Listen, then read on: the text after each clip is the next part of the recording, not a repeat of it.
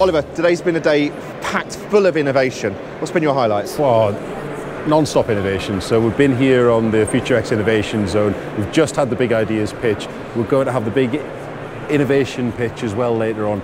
And actually, the people that are involved in this are supplying and inventing some of the most amazing products that the construction industry is going to use for years to come. Really exciting, loads of nature-based design solutions, loads of really low carbon concrete solutions coming through, and then some amazing platforms that give us all the data that we need. Yeah, on top of that, today's conference theme was all about behavioural change, and I introduced Pascal Smit, the Secretary of State for Belgium, talking about just how Brussels is really embracing a circular economy, and we've seen that throughout the programme today.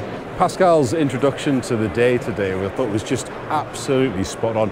The things that Brussels are doing as a city in order to become more circular and embed that circular laboratory, I think are game-changing, and actually governments around the world could learn a lot from the work of Pascal and Brussels. And then you've got Pascal back on quite a stellar session on the conference. I mean, I'm not going to say it, Martin, but I think it's probably the best lineup going. You know, we've got the 100-year plan, we've got Indy Johar from Dark Matter Labs coming down to talk to us about a 100-year vision.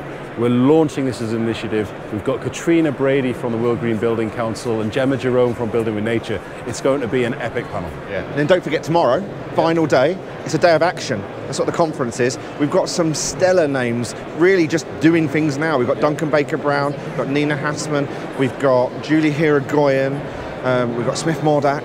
These are people ending on a high. And they're driving the change and they're doing the action. Yeah. And that's what Futurebuild's all about. I'm looking forward to it. Right.